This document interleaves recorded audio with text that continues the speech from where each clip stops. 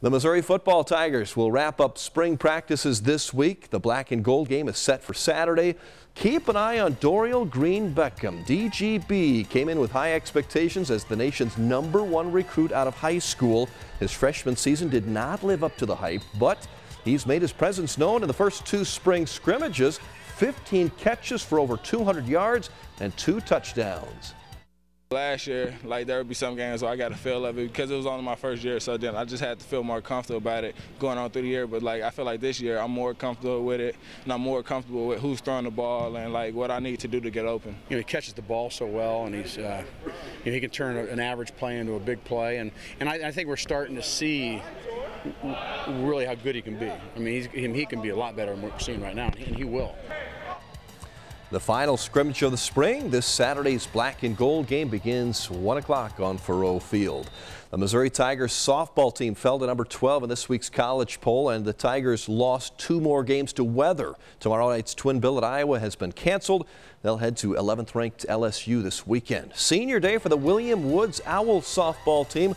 They had the pregame ceremony in Fulton today.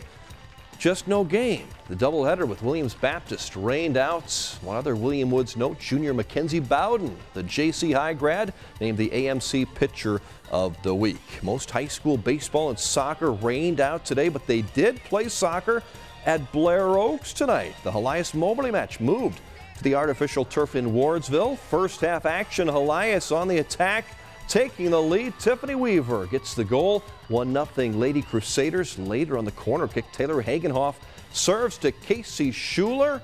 That's a goal. Make it 2-0 Helias Catholic.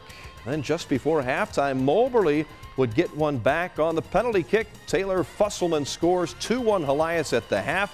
And that was the final. Lady Crusaders win it on the Blair Oaks High School field. Rockbridge over Quincy 1-0 the final in soccer. And congratulations to the Jefferson City Jays and Lady Jays track and field teams. Our Jefferson City Hy-Vee High School Team of the Week.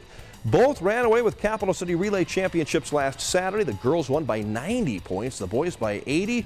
A good weekend on the home track. We don't get to have a whole lot of home meets. We don't get to have districts here this year, and it's great for the community and their friends and their family to be able to come here and see them do all the things that they need to do.